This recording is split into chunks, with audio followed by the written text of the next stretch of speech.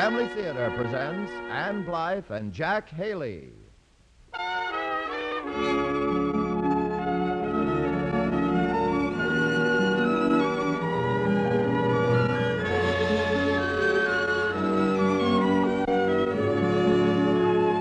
From Hollywood, the Mutual Network, in cooperation with Family Theater, presents The Acid Test, starring Ann Blythe. And now, here is your host, Jack Haley.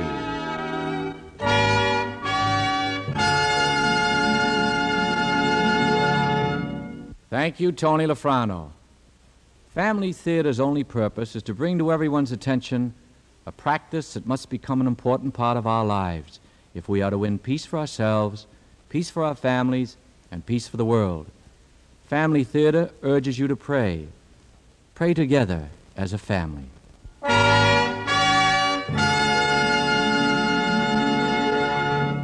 And now to our transcribed drama, The Acid Test, starring Ann Blythe as Mary.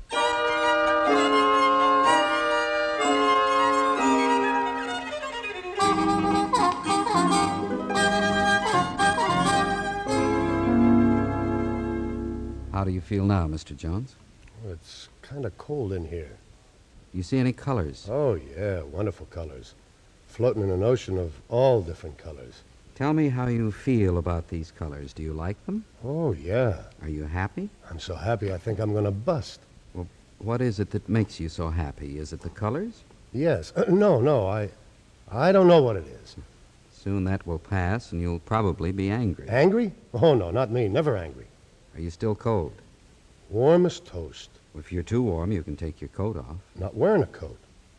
Are you sure? If I'm not wearing a body, how could I be wearing a coat? What a dumb question. Man, oh man, what a dumb question. Are you still seeing colors? Colors? Who wants to know? This is Dr. Stoner. Dr. Meathead, it should be. Man, what a dumb question. I don't like you much. You know that. Why don't you like me? Can you tell me that? 'Cause you're a goof is one reason. And for another... You're witnessing an experiment in a new kind of research. The young man asking the questions is a doctor. His name is John Stoner, and he's also a biochemist. The other man is my father. His name is Morton Jones, and he's a psychopath. At least, for now, he's a psychopath. It's not his usual state of mind. It's just the lysergic acid working in his system that makes him this way now. But maybe I'd better start at the beginning. You see, right now, my father is acting as a subject in a controlled laboratory experiment for the betterment of mankind. Something he would never do unless he were driven to it. I'm the one who drove him to it. I did it for a principle. And a pink dress.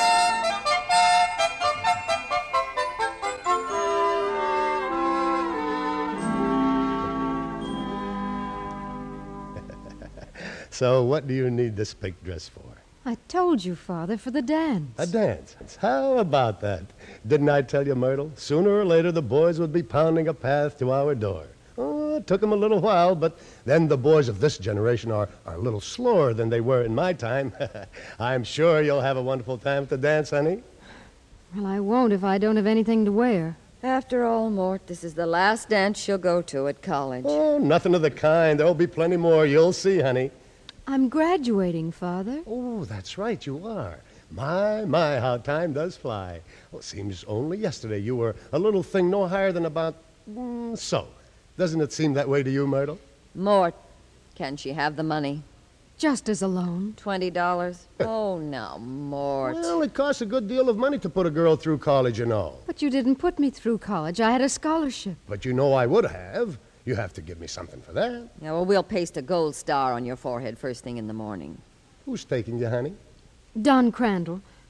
At least he said something about it a week or so ago. Oh, that's the fellow who always talks about animal husbandry. Oh, yes, I remember him. Oh, no, not him. That's Willard Thomas. Yeah, this one always talks about football. Oh, sort of heavy set, huh? You don't know him, Father.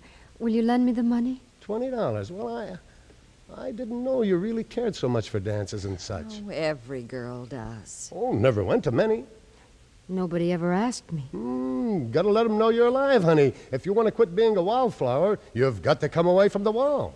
Mort, Can she borrow the money or can't she? Well, things haven't been going too well lately.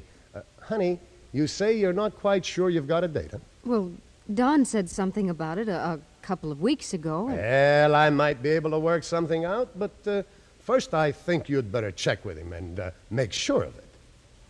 Check with him? Well, call him on the phone. Oh, I couldn't do that, Father. Well, if I'm going to keep my end of the bargain, you'll have to keep yours. I'll make sure. Gonna call him? No. He'll probably be out on the football field a little later this afternoon. I'll just happen to be walking by, and I suppose I'll just happen to stop and talk to him. I guess I might just as well do it now.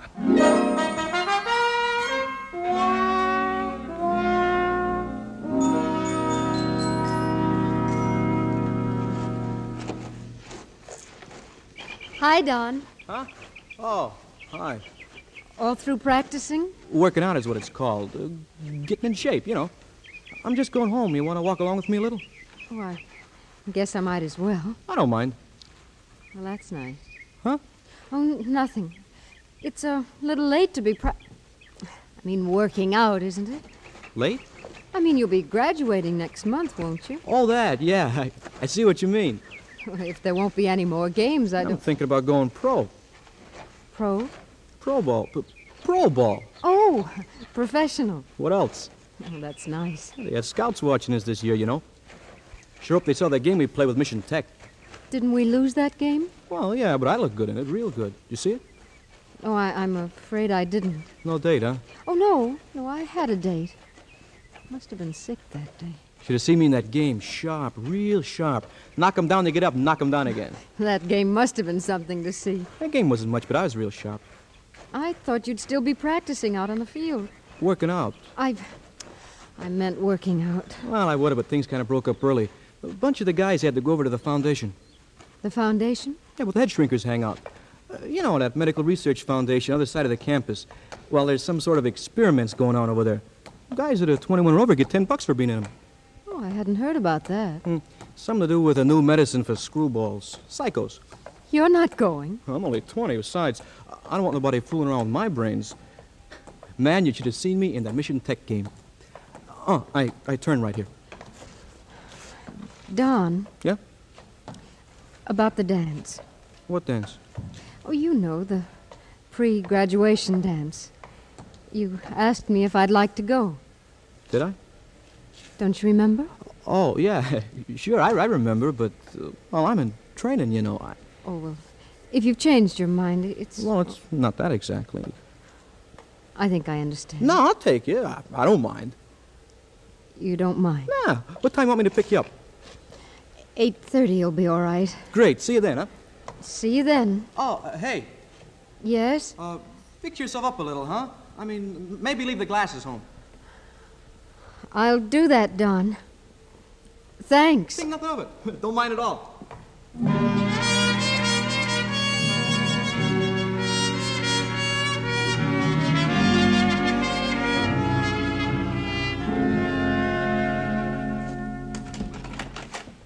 Mary, is that you? Yes, Mother, it's me. Well, it's all settled. You're not going. Oh, I'm going all right. You don't care much for the boy, do you? Not much. But I have to go, Mother. Of course you do. 20 years old, almost 21, and I can count the dances I've been to on my fingers. What's wrong with me? Do I look so awful as all that? You don't look awful at all, dear. Now, sit down here. It's just that there's just sort of an awkward period you have to go through on the way to becoming an adult. Nobody knows why, but well, for some people it just takes a little longer, that's all. Oh, when will I get through it? Well, you're through it now. You just haven't noticed. And apparently nobody else has either. Yeah, I kind of hoped that this dance might be, well, sort of coming out party for you. Had hoped? Father didn't get the money. His horse came in 6th. His horse? Well, some men gamble the way the other men drink. Oh, Mary. No, don't go back out again. Come in. No, I got some things to take care of. Tell her how your horse was the only 3-year-old in the race. Oh, so how was I to know all the rest were 2-year-olds, huh? How was I? Oh, Father, how could you? I'm sorry, honey. I'm really sorry, honey. It just looked like such a sure thing. Believe me, if there was anything I could do, I'd do it. Anything. Got any money? Very funny. Just so happens I'm dead broke. Well, then you can go. I'm sorry, honey. I'm really sorry. I know. It's all right. You make the same mistake I make. You forgive him, too. What else can I do? I scrounged around a little. I found $4.50 left in the household money. Oh. What are we going to eat till next payday? I'll feed him beans. He deserves it. Oh, I'm afraid $4.50 won't help much. Oh, if there were only some way of earning... What's the matter? You know, I think maybe there is a way I could earn the money. At least a part of it. How? Well, it's a way some of the football team earn extra money. Yes, I think that might be the answer.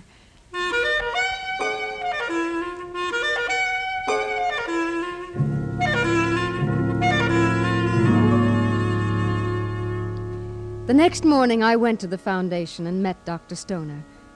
That in itself was sort of an unusual experience because he was sort of an unusual man. I mean, you'd think of a research scientist as being old and gray-haired. Dr. Stoner wasn't. He was young and quite good-looking. And he had a manner about him that seemed to inspire confidence. I thought at first that he might turn me down because of my age. But when he asked me how old I was, I told him the truth. That I was in my 21st year, which is the year you're in if you're just past 20. It seemed to satisfy him. Then he gave me some tests, read them over, and told me about the experiment. So I see no reason why we shouldn't let you help in our project. Well, I'm not too sure I really understand what you're doing here, Doctor. Let's see if I can explain. In recent years, certain agents introduced into the human system have proven to have a very decided effect on the way people think. We are what we eat? Not quite that, exactly. We've found that certain compounds will produce the same effects, cause the same syndrome to appear in a healthy person as you might expect to find in someone who's mentally ill.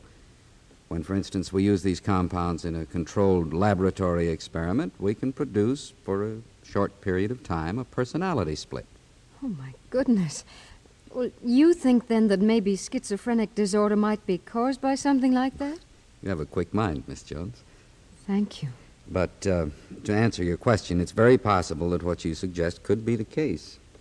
What we're really interested in knowing right now is what makes the schizophrenic tick. And no better way of finding out than observing in a controlled experiment. What do I do? Don't you even want to know if there's any danger involved? Oh, if there were, you wouldn't be using humans, would you? You're all right. Well, what do you want me to do? Well, we're going to give you a preparation we call LSD.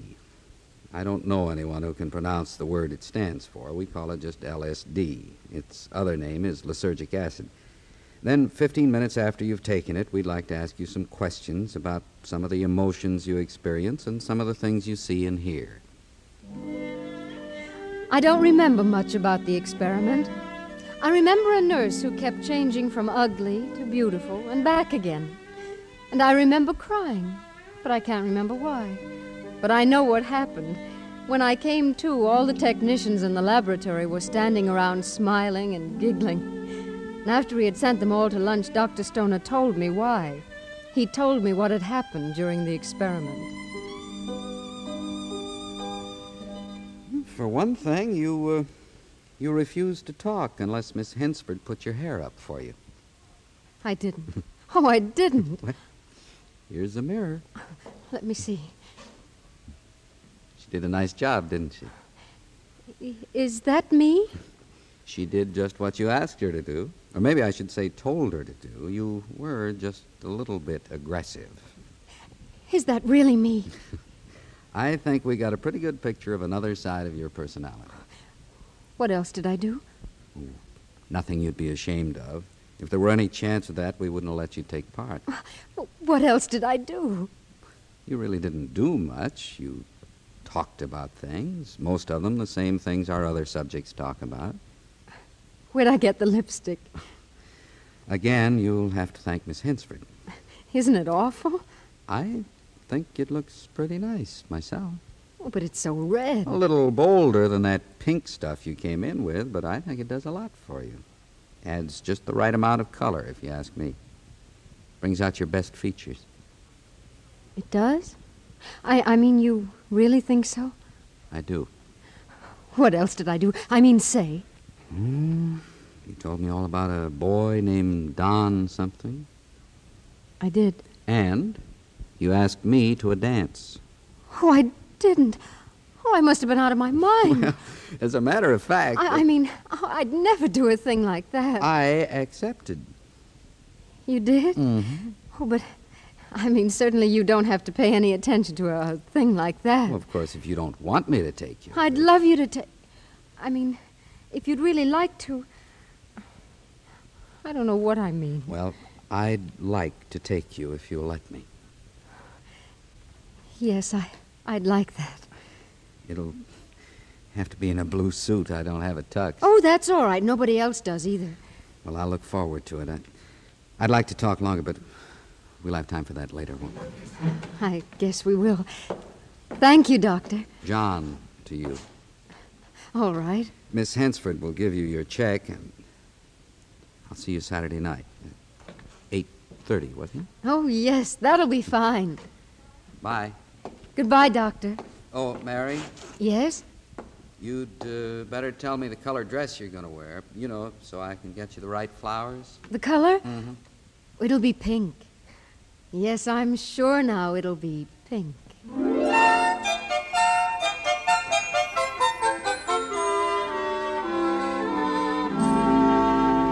I think that was when my coming out party really began. For the first time in my life, I had 2 dates for the same evening. On the way home, I stopped and canceled one of them.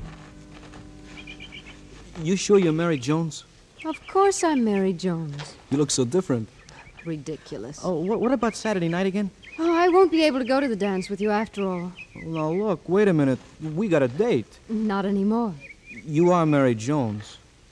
Am I really so different? Ooh, man. Oh, just changed the color of my lipstick, fixing my hair a little differently.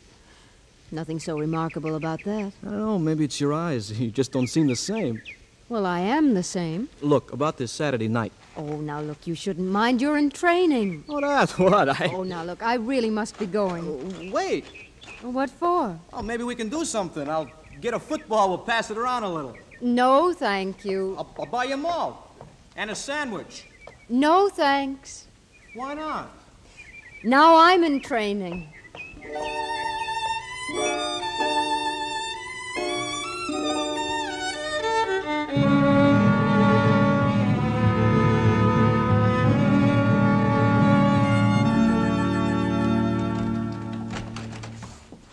Mary, is that you?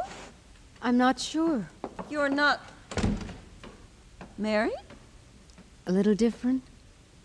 You've grown up. How? What? Oh, I'll explain later, all right? All right, I suppose. Is Father here? Oh, he's in the hall using the phone. Well, this is a little more important, I think. Well, how about the 5th? Oh, looks good, Dave. Pearson's up. Give me $2 to win on... What do you mean I'm not good for 2? Listen, Dave.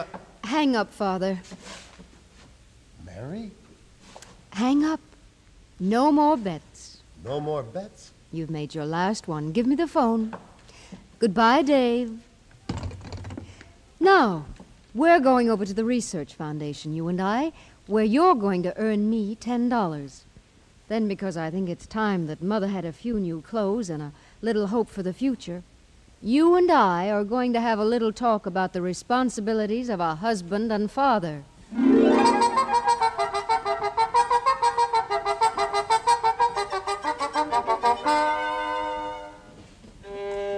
When we got there, Dr.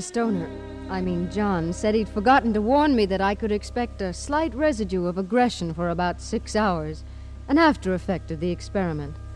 I'm glad he did forget. It gave me a chance to get a few things done, not the least of which was planning my campaign. You see, I'm going to marry that man. He doesn't know it yet, but I am. And this is me talking, not the LSD. I've learned the truth of some advice given to me by, of all people, my father. If you don't want to be a wallflower, you've got to move away from the wall. Well, might as well come out with a purpose, hmm?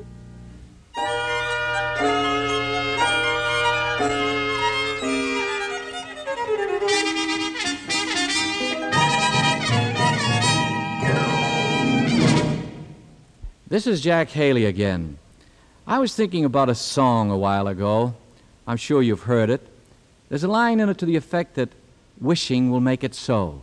In fact, the gist of the whole song seems to be that if you'll wish for almost anything hard enough, it will happen. Well, I want to go on record as saying there's not a word of truth in it. If your car's out of gas, you can sit in it and wish till you're blue in the face, but you won't go anyplace till you put some gas in it. Wishing simply will not make it so, just as believing will not make something so, unless it's so to begin with. And that brings up another point. You can't make something cease to exist just by refusing to believe in it. Truth is impervious to opinion. Whether or not you choose to believe in, well, say if there really is a China does not affect in the least the real existence of China. Whether or not you believe in the power of prayer doesn't change the fact that it is powerful, but it does affect you. Because if you don't believe in it, naturally you won't take part in it. And unfortunately, the evidence of the power of prayer is only available to those who try it. You have to try it to see the results. On Family Theater, we usually talk about family prayer. So if you're interested in seeing the results of prayer, may we recommend that you try it daily with your family. If you do, I'm sure you'll see what we mean when we say, the family that prays together stays together. More things are wrought by prayer than this world dreams of.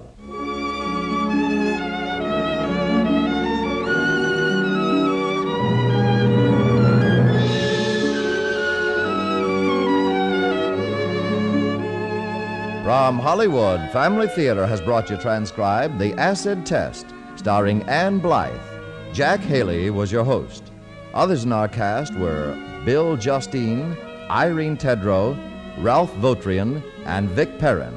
The script was written and directed for Family Theater by Robert Hugh O'Sullivan, with music composed and conducted by Harry Zimmerman. This series of Family Theater broadcasts is made possible by the thousands of you who feel the need for this type of program, by the Mutual Network, which has responded to this need, and by the hundreds of stars of stage, screen, and radio who give so unselfishly of their time and talent to appear on our Family Theater stage. To them and to you, our humble thanks. This is Tony Lafrano expressing the wish of Family Theater that the blessing of God may be upon you and your home, and inviting you to join us next week when Family Theater will present Tom Summit, starring Marshall Thompson. Peter Lawford will be your host. Join us, won't you?